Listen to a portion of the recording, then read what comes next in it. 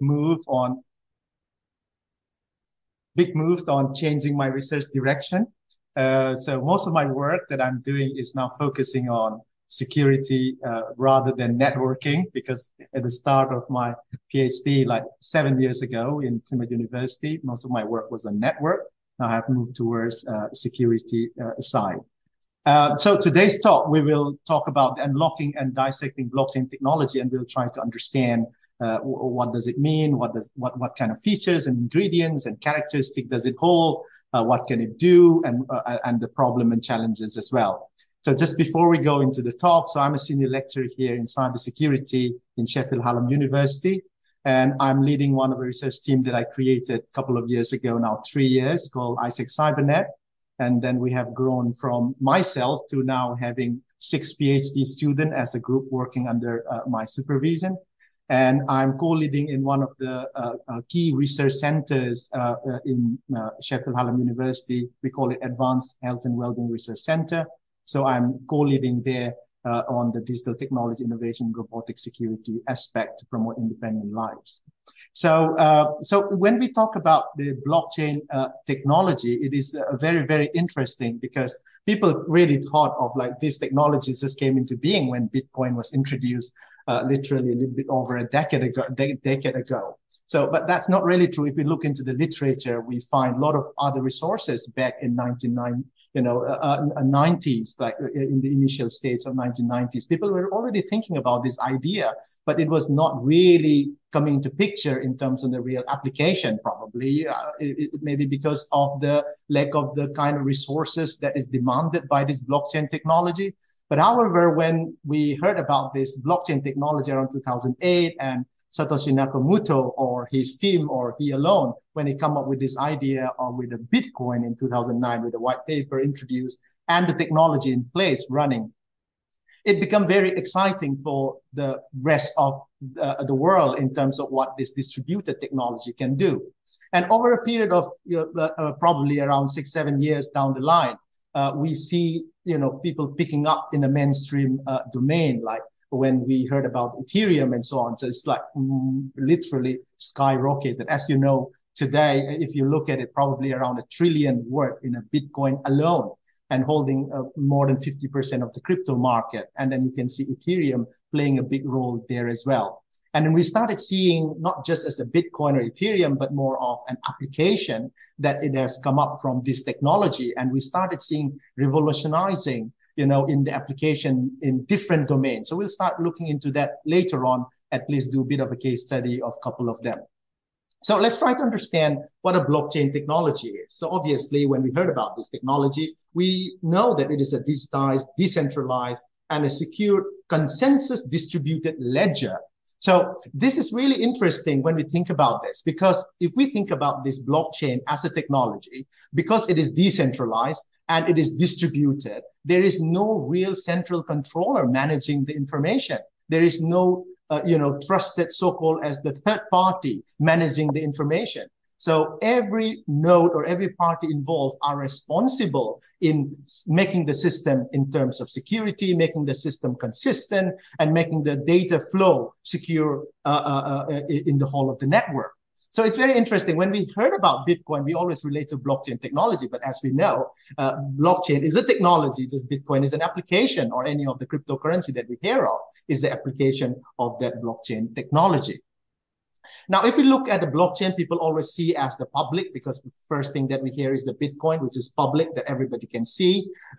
Anything that is happening within the network of a Bitcoin network is visible. So people always think of the Bitcoin or relate blockchain technology with Bitcoin and understand in terms of this visibility, which is made public, everybody can see. And in fact, that's true. But in a real life application, if we think of a blockchain, probably that's not the base use case. We have to think of, if I want to have a blockchain system that is running only within my university, or probably within an NHS healthcare system, or probably within an organization, and they don't want any of the other stakeholders to participate. In that kind of scenario, probably a private blockchain is more appropriate. And then when we think of it, then what about if somebody wants to join the network? What about if somebody wants to be part of the system, part of the network? Then probably we can think of extending the permission base Or we can also think of, why not we have a mixture, a public, a private, depending on, who is participating, who the stakeholders are, what do we make it visible for the outsider or the other stakeholder, or how do we make it, private for the one that is inside. So we can have different kinds of blockchain that we can think of. So it is not just the public blockchain that is actually available. If we look, there are lots of them which are actually working in different array or different range of spectrum across these different types of blockchain technology. Now, but there are some common properties if we can think of, if we think of just a network or whether it's a private or public or consortium. So if we think of that blockchain network, the idea is everybody who is in that network should be able to see the information, should be able to make it visible and transparent. And then whoever is taking part in that network should be able to update information, should be able to write information, should be able to execute information. And then one of the best property, if we look at it overall, we'll discuss one after the other, but just as a basic ingredient, one of the things that we always hear about the blockchain technology is the tamper-proof approach, meaning you can see it, you can read it, but once you write it down, you will not be able to change it. You will not be able to modify it. You will not be, actually it comes as one of the best property that we can think of. However, it also has its own drawback. Think of information that you have put in the blockchain, and then that information is not something that you want to put. Then can I change it? Can I update it? Can I, can I make any amendment? So probably that is something that will not be possible within a blockchain environment.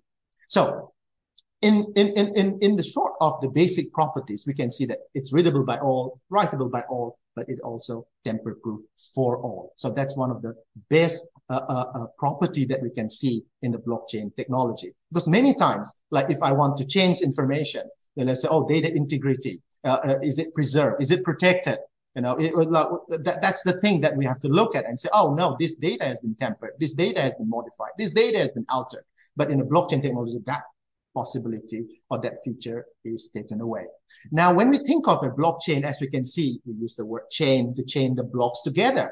But it's very interesting. It's just like the way how we inherit the gene and ingredients of our parents to us, and then passing on our gene and our, our property, ourselves, our characteristics into our next generation. So the blockchain inherits the property as it goes along, and they are linked together. That's one of the main reasons why it is very difficult to tamper-proof or modify or perform any alteration in this network. But we'll look a bit more into detail as we go along, just to give a basic overview. So if we look at the key framework, we can see that there are other elements as well. But if I look blockchain as such, then I can see these 5 different compartment or component that I can categorize them into. There is this big chunk of cryptography that is getting involved. We'll explore that and try to understand and dissect so that we can really, understand what's going on inside when we talk about cryptography. What kind of cryptography are they talking about? What kind of mechanism and techniques are they using? And the second one is the way how this distributed ledger is deployed over the distributed systems in the network, and then how they are connected over the network in the form of a peer-to-peer, no central controller. And then also think of, if they are distributed, how do they agree on the data that is being updated? If I want to have updated data, if I want to conduct a transaction from one node to the other node, I must have a mechanism in order to agree on to say, yes, this block is valid, this transaction is valid, or this data is valid. So there must be a consensus mechanism that we need to think of. Now, how do I make these things easier? Instead of me involving in the transaction, me involving personally into the activity that is happening in the blockchain network, probably that's where we want to think of something called a smart contract. That is an executable piece of code, or an agreed contract that will be executed as per the event, as per the agreed terms and conditions, and so on. So instead of you and I personally getting involved in agreeing, it will be the system that will execute if it meets the criteria. So these are 5 main components. So let's try to explore each of them and try to understand and dissect and see what it really entails. If you think of this in terms of the cryptographic point of view, if you look at a Bitcoin or if you look at the Ethereum network, you see that they use this ECC approach of elliptical curve in both in terms of the digital signature creation and in terms of the maintaining data confidentiality for encryption or decryption approach, because it's that public-private key approach. So that gives a very neat and not as heavy as that of an RSA algorithm, which really needs to have probably higher than 2048 or 2000 bit key size. So if you look at the ECC, even with 256 bit key size, like that's what the algorithms in terms of Bitcoin, Ethereum, they still rely on, and try to make things faster because of the strength of the algorithm compared to RSA approach. So to maintain the data confidentiality, authentication, or non-repudiation, or integrity, maintaining of the information through digital signature. So we would want to have this public key cryptography approach. Why? Because I do not have a centralized controller. So if I want to send something to you, then I need to have your public key. And then I encrypt, I send, you decrypt it back using your private key. So I don't need to know your private key, but you provide me the public key and I'll send you something, and so on. So it is that nature that gives us that flexibility to allow that distributed computation across the network when they are not being controlled by anybody. And we hear a lot about this hashing algorithm. So this is one of the very interesting technique, as we know, because this technique will allow you to encrypt only one way. So you wouldn't be able to decrypt back when you have a hash value into the source. So this acts as one of the biggest property, how it plays in this blockchain technology, to be able to play around with the complexity level, with the execution, to solving a problem. And we'll talk a lot about the proof of work as well later on, and then how the wallet key address is being generated so that we get an idea how these algorithms are used. And then we also have to know about that key pair generation. So when I say this key pair generation, it's not about just the public-private key pair of like, the public key used for decryption, private key, private key used for encryption, decryption, use the public key for encryption. So it's not just that. So when we talk of, like, if we look at the real world use case, then if we say Bitcoin, then we'll say, oh, there is something called a public wallet. So how do they generate this public wallet address? So obviously it's generated from the public-private key pair association, and we'll look and take one example and understand how they generate that. And there is something called this Merkle tree, and this is generated using the hash function. And this really is one of the key points on how they track and trace and be able to really look into the whole system and make it tamper-proof. So it's one of the key feature within this cryptographic component of the blockchain. So we'll have some of the key highlights, taking an example as well as we go down the line. But now, if we look at this aspect of the encryption, decryption, or creating a digital signature, probably encryption, decryption is the straightforward approach. But if you look at the digital signature, so, then how do they even verify? How do they sign in the document? How do they sign in the transactional information? So the one on the left or on the one on the right, they are actually similar. It's just that if you look at the one on the right side, or at the transaction level, how they sign and verify using, suppose if I have to sign it, then I need to use my private key. Why do I use a private key? So that the other person knows that it is really coming from me. So if I have to protect from non-repudiation attack, they need to know that it is me who has signed this information, who has signed this document, or who has generated the signature. So we will be signing using the private key.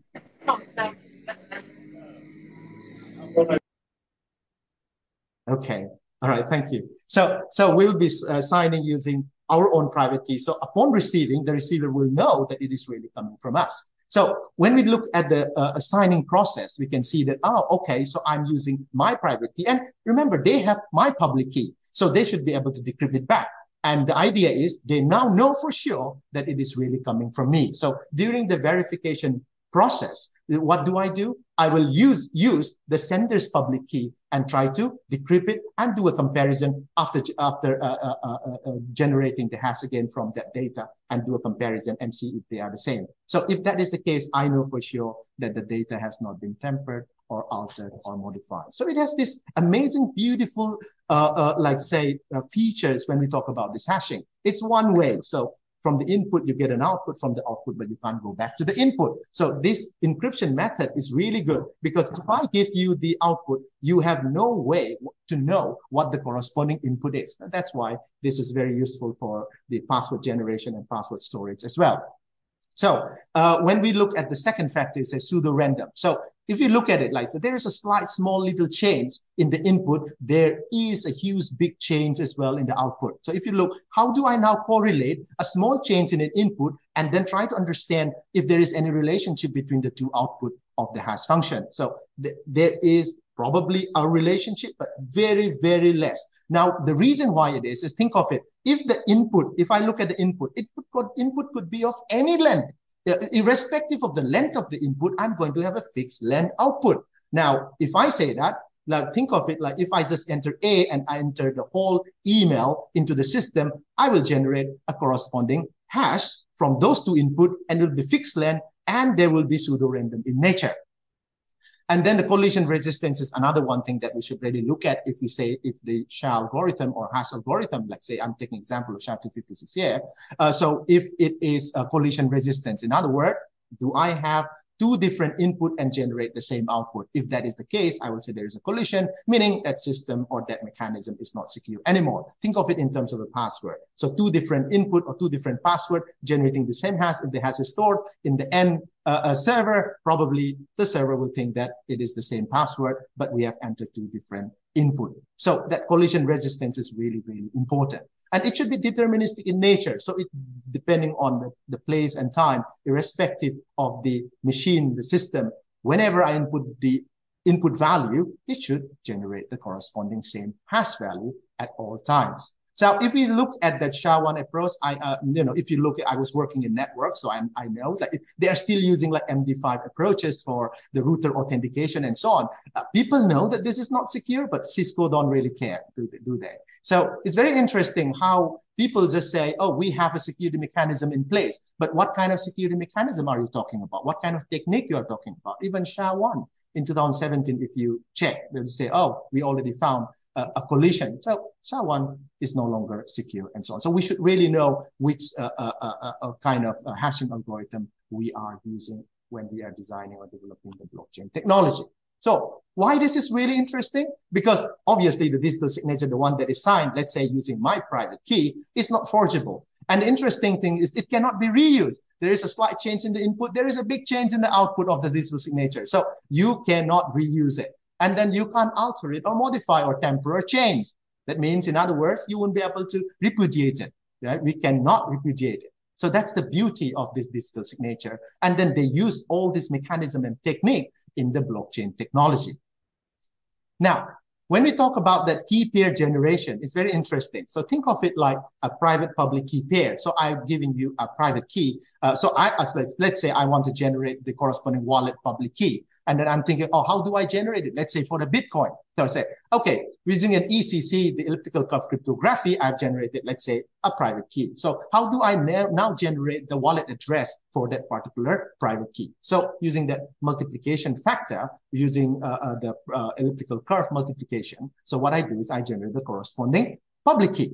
But that is not the public key wallet that we see in the normal, let's say Bitcoin or Ethereum or any cryptocurrency in this case, in this example. So they have to generate, because we don't want to give away straight away this as the public address. Why? Because we want to anonymize as much as we can so that they will find it really hard by just looking at our public wallet address. They shouldn't be able to go back to my private key. So what do? So what they do is they will pass this into the SHA-256 and they don't take that output as the public key, but rather they use that as an input to RIP-EMD 160-bit hashing algorithm and generate a new hash. And they are going to use this, but with conjunction of some other information. So what they do is they are going to prefix with a byte information. So it's hexadecimal value. So 00, 1 byte. So 2 hex information is being added, and they generate another 8 more hex characters. How do they generate? They use the same RIP-EMD 160,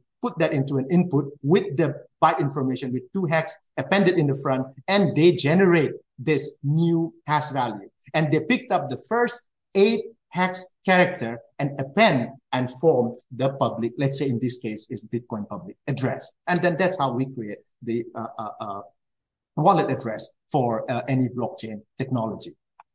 So when we talk about this Merkle root or Merkle tree, as we know, like if you think of the Bitcoin or, you know, like it's not that they are really working on its transaction. So we want to really offload the in terms of the network costs or verification costs. So we don't want to just you know, do one by one. Think of it like if I have n number of transactions, and if I want to send it from one place to the other, I want to club them together, and then I don't want anybody to tamper and modify along the way. So I try to use this method of hierarchically grouping them together using the hash function. Think of it like if I have D1, D2, D3, D4 as a data set or as a transactions, now I create a Merkle root. As you can see, they are the hash of a hash. As you go along D1, D2, generate the hash of each of them, the hash of these two output, put it and generate another one more hash, and then do likewise for D3 and D2, or D4, I should have said. I'm just repeating D2 here again. So let's say D4, and then I generate the hierarchical Merkle root. So it's very interesting. Why this is very important is think of it like if you are working in a blockchain system, and then you want to store let's say the features of the blockchain. Think of it of Bitcoin. It's really, really huge. And I have some statistics. We'll look into that a bit later. But think of it like if it is too big, I wouldn't be able to store all the intermediate hashing information. So what do? Probably I store only the Merkle root. And then if there is any change or any tampering, any modification, I will be able to pick it up and say, there is some change, and I can start narrowing it down depending on the need. Think of it, if I want to run a blockchain in my smartwatch, then I can't keep storing all this data with all these intermediate hashes, but probably I can just store this Merkle root into my blockchain, a lighter weight of the blockchain, so that I can merge myself into the network, which is of resource demanding in nature. So this is very interesting in nature, how this Merkle root has provided a kind of way in a blockchain system to really work with the form of detecting the integrity or detecting the in terms of the maintaining the transparency or offloading the burden of the resource, you know, consuming in nature of the blockchain system. So if you think of it like if I have to chain them up or link them up, as you can see, think of it like if I store just as a linked list and from one block to the other and say the hash of the previous block I store in the next block. The hash of the previous block I store in the next block. So I can link them up that way. So that is the simplest, easiest way of linking them up. But think of it like if I have a really high spec computing, probably a quantum computing, and I can replace each of them within the block, probably it might not be as secure as we think. So probably we can think of it in the way of a Merkle tree as well when we are generating the hash.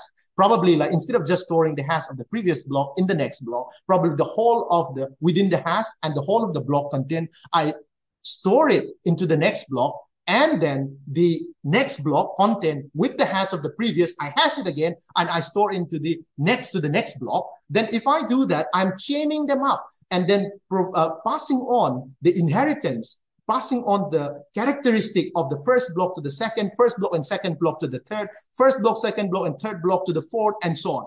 That will make it a bit more, or in fact more secure, like even if a high computation system is trying to replace all of the hashes in the form of the previous example of a linking of storing the hash of the previous to the next, and so on.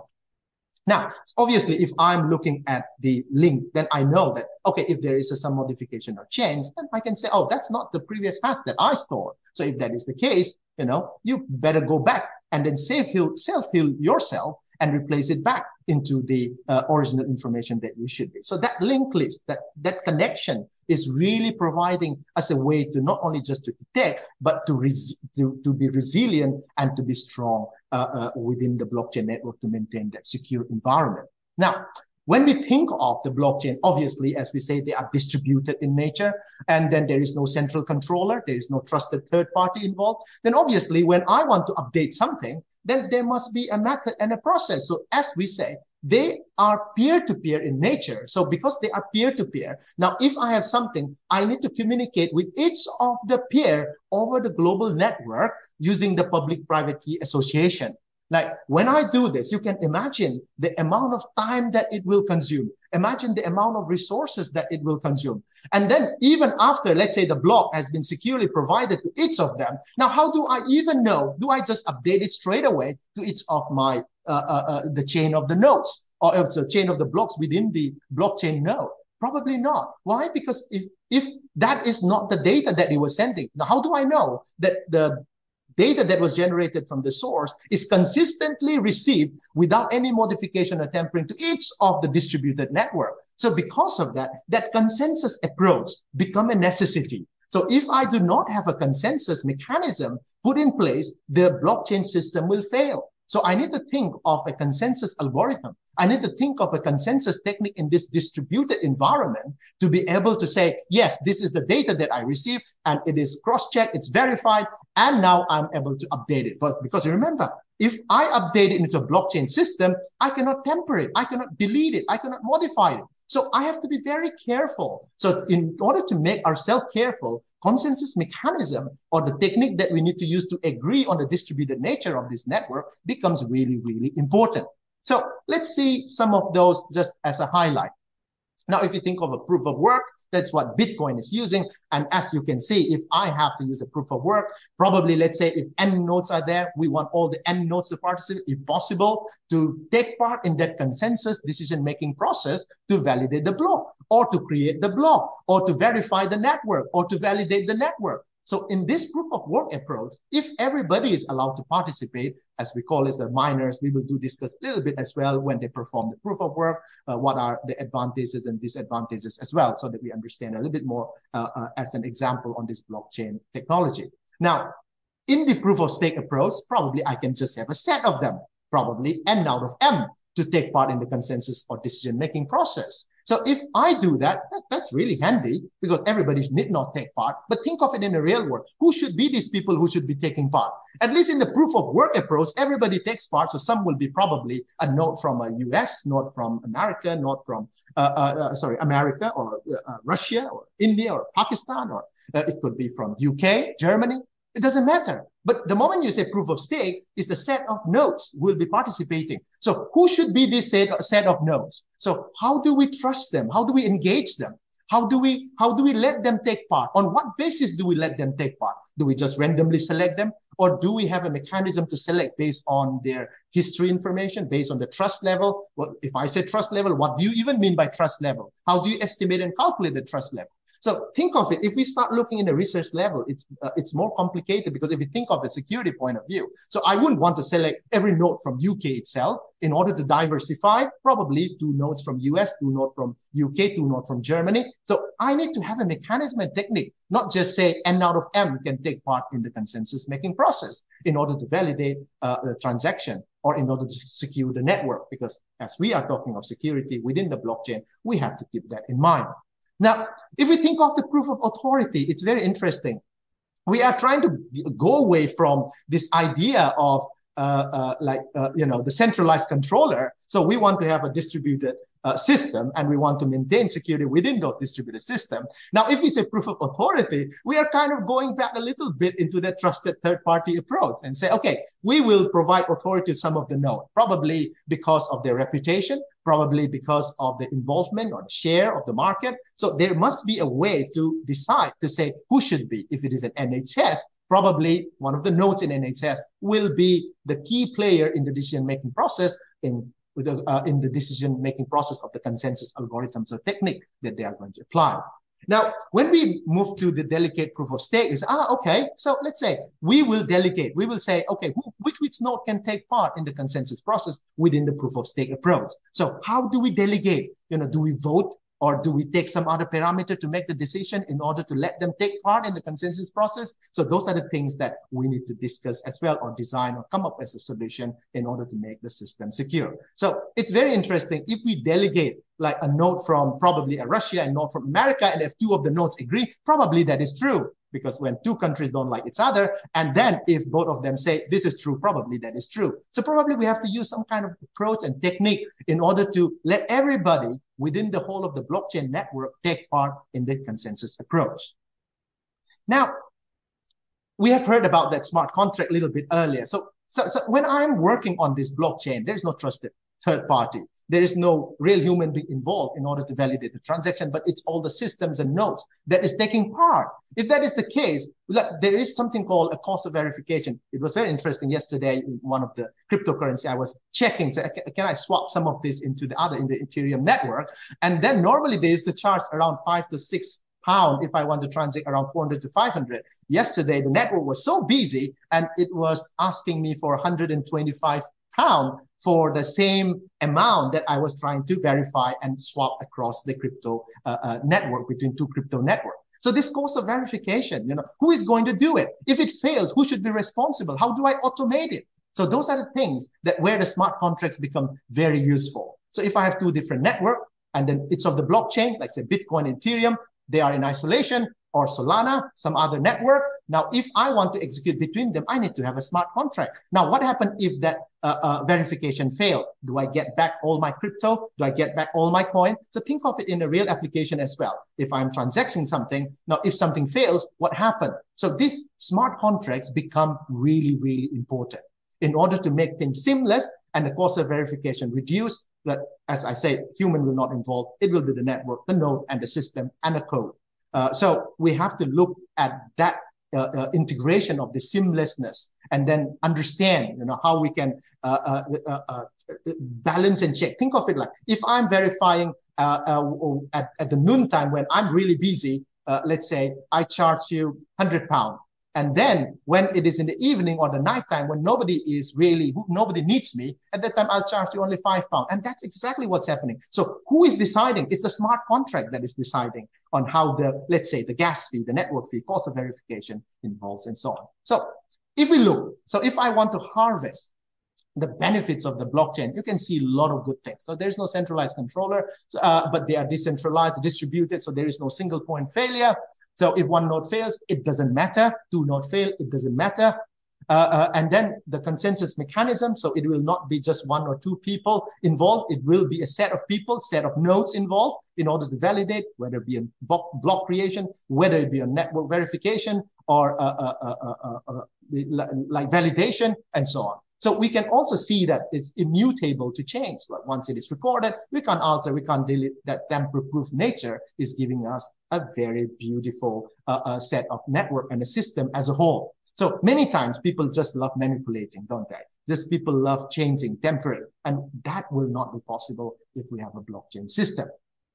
Now that cryptography in terms of digital signature, we have discussed about that in terms of how this is helpful and useful in order to make the system secure. And we have talked about the private key and the public key. The private key is interesting because I'm the one having the key. None of you have the key. I was the one who generated this key. You didn't generate this key. So supposedly, you shouldn't be knowing my key. So that's very handy. But the danger is if you lose that key, everything is gone. So there is a danger on the negative side. How do I manage my private key? And I'll do highlight a little bit as we talk about a bit of a research challenge down the line. So transparency, everybody in the network can see that's really good. And then in terms of the, like the complex contracts can be executed very seamlessly. You don't need to think, you don't need to worry. When do I execute? When do I validate? How much do I charge for validation? How much do I charge for network verification and so on? So everything can be seamlessly executed. So the question is, like, even if it is in a business world, like, can I trust this system?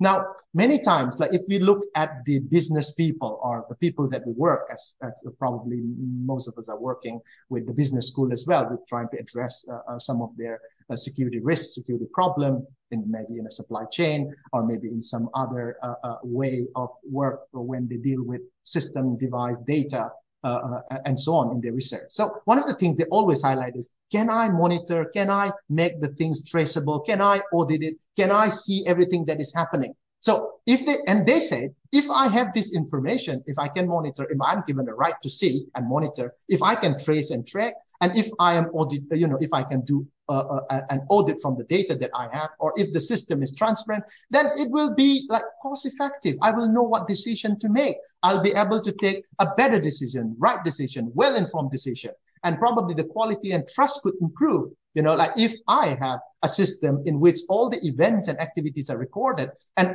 the person is not here or the system is not here, but at least I'll be able to see what happened, how much was sent, how much was received. in what nature the data was received and what was the feature of the data in which it was deployed, it was transported, and so on. So it is very interesting how this blockchain system can transform the way how the business are being conducted. It's not about just security, but it's also about the trust that it brings. It's also about the better opportunity of collaboration that it can bring, better trust level that it can bring when we talk about this blockchain technology, because of the traceability, because of the transparency, because of the auditability, and so on.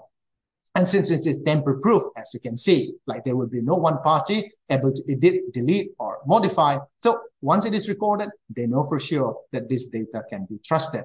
And if we look at the challenges, there are so many. Like it could be on a fraud risk, it could be about data loss, it could be about, can I trust the so-called as the trusted party? Transactional operational risk. One of the things that is very interesting is the one that I highlighted here in yellow, informational asymmetries. Think of it in a business world, in a supply chain. Because like when we are working in a business, it's not just one party. So there are so many parties involved. And then some party has more information than the other. Some party may have very little information and they are going to make a decision. And then that's where the exploitation comes into picture. So think about those people who are collecting coffee. Think about those people who are selling spices in some part of the region. And then how they are extorted when we look at the last mile solutions. So think of the first mile problem and the last mile problem. Where it is collected, where it is distributed. And think of the kind of information asymmetry that we have. Now, blockchain system, think of it if it is transparent and it is securely registered and stored, and anyone can see, that will change the game. Meaning, we wouldn't be able to monopolize. We wouldn't be able to extortion, people probably in the first mile or probably in the last mile. People will be able to see. Think of like when we are working in a business world, we just work based on the trust of the stakeholders. But in the real world, can we trust the so-called as the trusted stakeholder? Not necessary. If we can trust the so-called trusted party, then probably I remember about that horse meat being imported in the UK from Europe. I don't know if you still remember that news. People were fed horse meat thinking they were eating beef. Now, the trusted party is the one who is distributing this. Now, I can't trust the trusted party. So I need to have a system that will help me to understand the trusted party is trustable. So there are a lot of this interesting things. Think about the fake item that can introduce. Think of it like if you want to buy a paracetamol, think about the medicine that you want to buy. And then you just go in Amazon, you have a Prime, you don't want to go out, it will be delivered in the evening or the next day. So if that is the case, how do you know that that medicine that is being sold in the supermarket or in the Amazon is, an authentic verified medicine? It could be a fake one. Think of the olive oil. Many of us think that when we take olive oil, we are taking virgin olive oil. Probably 70 to 80%, if you look at the literature, says most of them are fake. So it's in the market and we are using it. Think of the brand that we are using, the branded items. 70% of them are fake. And then how do I trust it? Probably that's why Apple, they are very clever. So they don't sell, their MacBook or their iPhone in any random outlet. So they will have their own outlet to maintain that, so to stop that, fake item being introduced into their system. So it's very interesting how we can see and how blockchain can address many of these problems. Now, I'll just take a short example. So just give a perspective. Now, think of it like in the pharmaceutical industry. So like they say estimate 200 billion, like in the market, it would be more, right? Because it's like around 5 years ago. So if you look at the data, you say, oh, that's a lot of, fraud activity that is happening. So many times we think like these things happen only in the third world, developing world. Even here in the developed nation, now this fake medicine, probably the rough estimate is around 1 out of 10 is fake. So think of it, probably we're consuming some fake medicine and we are wondering why we never get killed or why we are having a lot of side effects. So we need to know, think of it like where it is tracked, who is producing it, where it is deployed from the first mile to the last mile. If I can record this and track and trace and validate, audit, verify, then probably we will make the fraudulent market or the fraud activity that is happening in the counterfeiting of drugs can be avoided or reduced to a large extent. So there must be an authority mechanism that control, that manage, and then that is registered And we know if we buy from that place, we know for sure that it's authenticated, authorized, valid medicine or the drugs. So think of it like even in the supply chain world, they say roughly around 40 billion annually food fraud happening. It can happen anywhere. Now how do I monitor this as it goes along the supply chain? It could. So think of it like we say we go to market and say we buy an organic broccoli. That is what we believe. But is that really organic? Is there a way to track and trace and register and know that, yes, this was the original organic item that was grown in that place, in that area, in that condition? At the moment is we just, based on belief and trust, we are working together. Now, that's why it's very interesting for me to see as a researcher, or all of us as a researcher, to say, okay, can I look at a zero trust approach? So when I'm just saying I trust you, and based on the trust, the business is working. But for me, I want to follow a zero trust approach in order to really understand, can I trust when I say I trust you? So based on the data that I'm collecting, based on the information that I have, do I still retain you as a trusted individual? Do I still retain you as a trusted system? Now, many times if you go to a restaurant, you see 4-star or 5-star in terms of cleanliness and hygiene. You know, what if the day when I clean, the inspector came in and said it's a 5-star, and the rest of the day, it's messy, it's dirty, right? So think of it in the real world scenario, how if we can use a blockchain. But when I say this, it doesn't mean that the blockchain alone can solve this problem. It's just a matter of storing those information in a way people can tamper, in a way everybody can see. However, is blockchain alone, solve this problem? No, I must have a mechanism to sense the right data, right information, clean data, and put into the blockchain. Because if I don't do that, I will have a wrong, fraudulent information in the blockchain system. So it's not blockchain alone can solve this problem. It just provides us that infrastructure to be able to see, to be able to audit, to be able to make it visible all across the network, irrespective of the place and time or the reason. So blockchain definitely, I believe, that can make the system more profitable, can make the supply chain management more trustable, or can even probably minimize or reduce waste. When I say this, many people will say, oh, then is it that the blockchain system has all good things and it doesn't have only any bad things? Now, it's very interesting. When we think of like healthcare sector or NHS, if you want to have a blockchain system and you want to track and trace and monitor the health of, probably people living in care home, people living independent, alone, and you want to provide, remote healthcare services. So at that time, how do I maintain a privacy of a user or a data? So that's going to be very interesting, because I can't just dump information into the blockchain and say, there we go, here is a blockchain network and your data is stored. But who can see this information? At what level can they see this information? Think of it, if it is a doctor, and if I deploy a blockchain network in NHS, if a doctor probably can see all the detail, but should the nurse see all the detail as much as the doctor sees? Or should, a friend or neighbor? At what level, or the user itself, at what level, what information can be made visible is going to be very important, because the nature of the data in that environment is sensitive.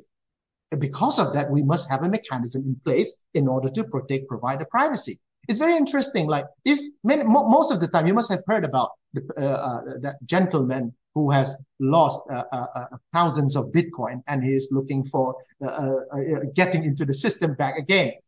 Forget even about the private key. It was about logging back into the system. Now think of it, if your private key is lost, forever gone, you wouldn't be able to get back. You wouldn't be able to get in. There is no other way of really, verifying, authenticating, because you'll say, do you have the private key? If you don't have it, it's like a wallet that is lost on the street. You will never get back. So there is no mechanism or system through which you can get back, through which you can just regenerate a new one, and then you try to get into the wallet, because that wallet address was generated using a specific private key and a public key association. So if that is the case, it will be next to impossible to get back to the private key from the existing public key. So it's very interesting how we can look at it to find a way out. Think of it in terms of the scalability. If I'm managing lots of data, now the validation, the transaction rate, the storage, the computation, these are going to be a real big issue. Now, when Ethereum moved from Ethereum 1.0 to Ethereum 2.0 last year, so you must have seen them claiming and say, we have reduced the transaction cost by 99.99%.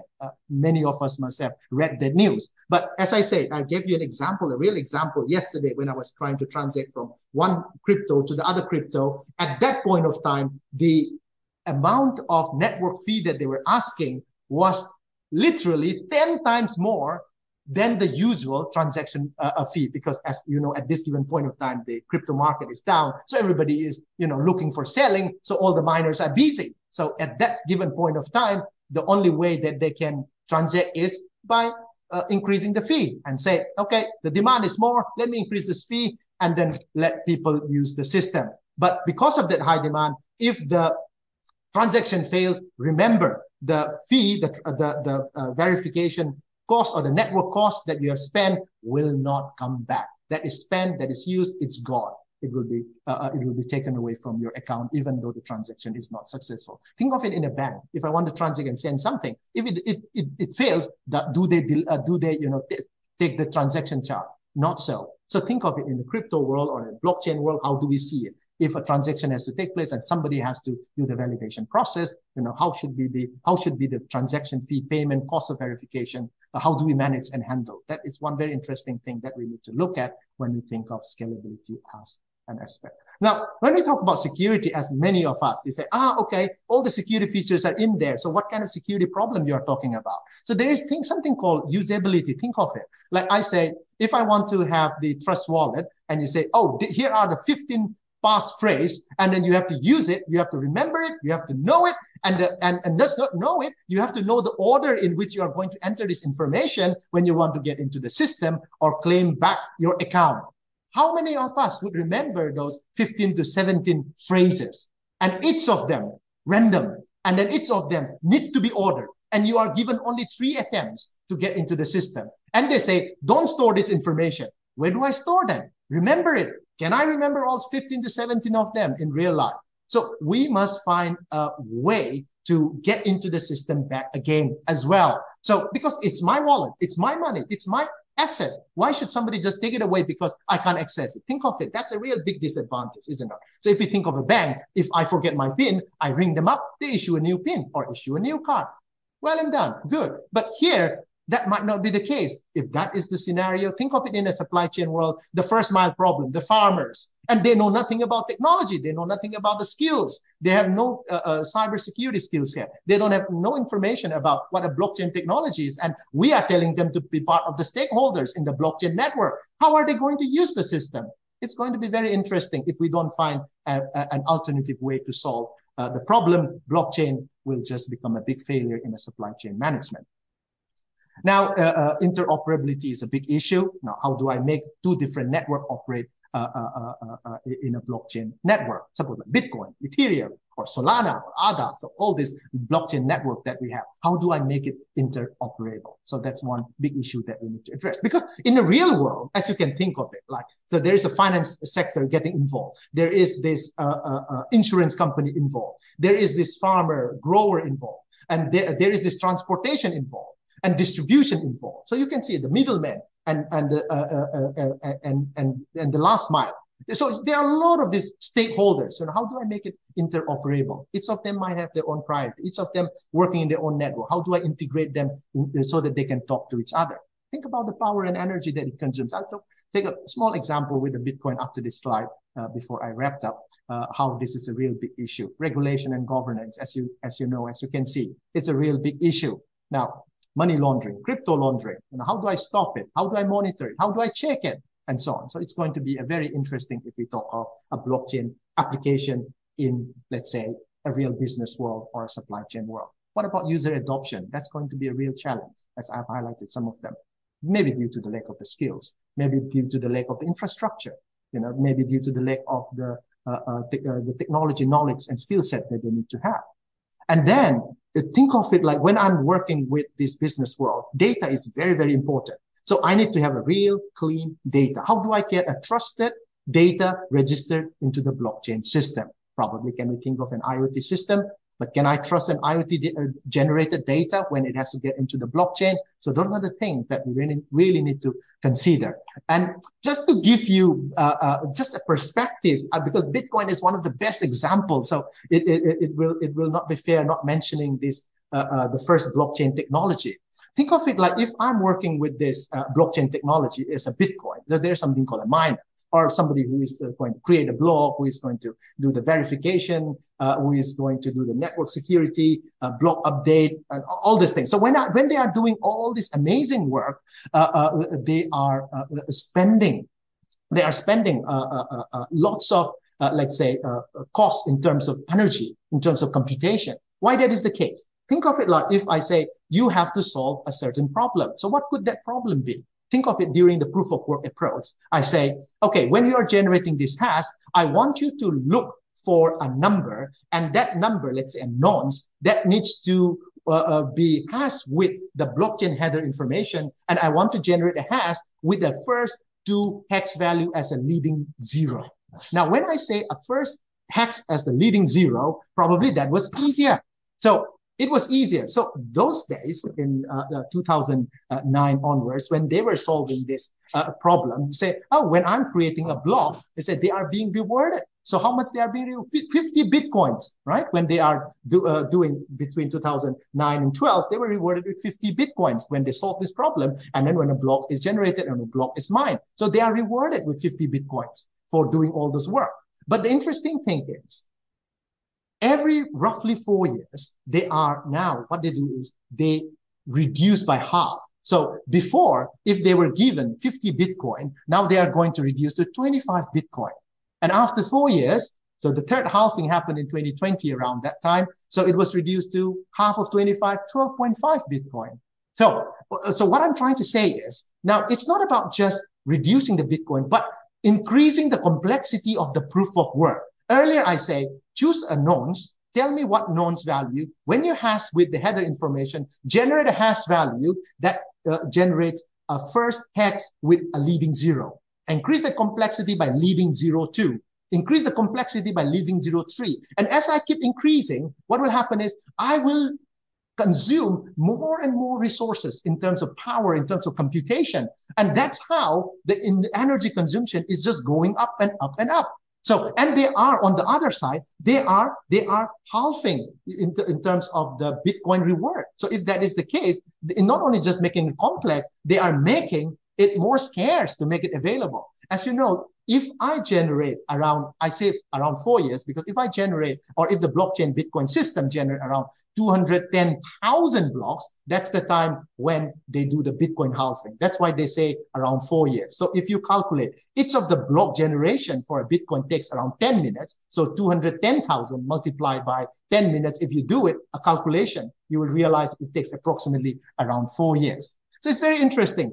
If we look at the amount of data it has generated so far, so a couple of days ago on 18th of March, you can see it has generated above 500 gigabit of information in a blockchain network. So that's a real big size. Think of it in a real life application. If I generate a live data in a supply chain, it's not going to be in gigabit or gigabyte. It's going to be in terabyte. So think of it, the amount of data that it will be generating, the nature of the data that it will generate. And if you look at this data spread, you can see that literally just the day before yesterday, if you look at it, they are really consuming Bitcoin alone in an annual 153 terawatt hour. That's almost the size of the power consumption of Malaysia.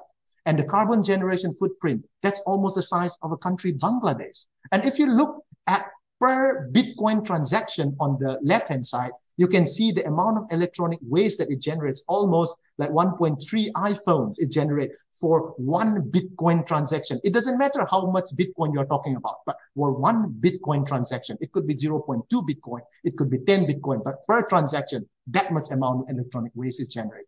Think about the carbon footprint. Like if you look at it, it's very interesting. More than 1.3 million Visa transaction, that is equivalent to one Bitcoin transaction in terms of the carbon footprint. Think about the energy, electrical energy consumption. Now, literally, it's like 1,100 plus kilowatt hour it's consumed for one Bitcoin transaction. That is literally like equivalent to the average US household over a month, for electricity need of the house.